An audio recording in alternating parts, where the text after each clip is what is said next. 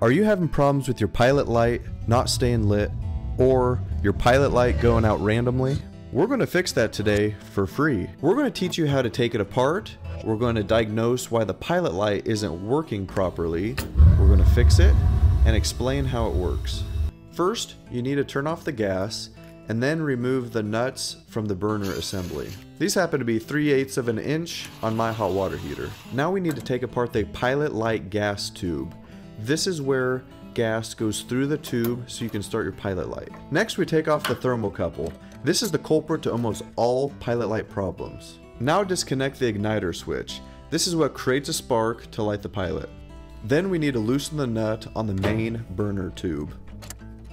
Once the nut is off, then we can start taking out the main burner tube. Pull it down and tilt it out of the way. When you pull it out, lift up on it at the same time because it's seated in a little bracket, like I show here.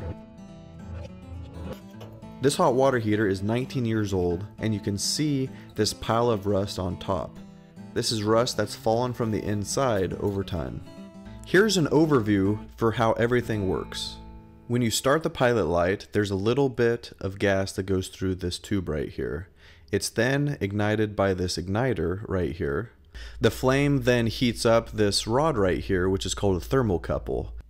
A thermocouple is a flame sensor that makes sure gas doesn't get sent if there's no flame, which would fill up your whole house with gas. It works by getting heated up by the flame and sending a small electrical signal to the gas control valve. If the thermocouple isn't working properly, no gas will be sent to the pilot light or the main burner. This is why we need to clean or replace the thermocouple. I'm using 120 grit sandpaper, but you could use emery cloth or something similar. This is how well you'll want to clean the thermocouple. While you're there, make sure rust hasn't fallen into any of the holes on this main burner. And if cleaning your thermocouple doesn't work, you can easily replace it. Most hot water heaters I come across have a thermocouple like this one, which you just slide out and replace it. They come in 18 inches, 24 inches, and 36 inches. Just make sure when you install it that the flame hits the end of the sensor. Some hot water heaters require a full assembly like this one. Just remember to figure out which one you have before you go to the hardware store or you order one online. And if you order one online and click my links, which will be below, I'll get a small kickback and it'll help support the channel with no extra cost to you. Now I'm just going to clean this real quick before I put the burner assembly back in. When you go to put your burner assembly back in, make sure you pop a wheelie so that you can set the tube in that bracket. It can be a little fussy, but it'll eventually just set in there real nice. Once that's in place, go ahead and stick your main tube back in the control valve and go ahead and tighten up the nut.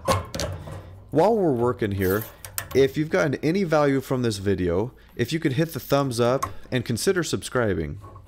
We have a couple more videos on hot water heaters, such as how to replace the anode rod and how to flush the system.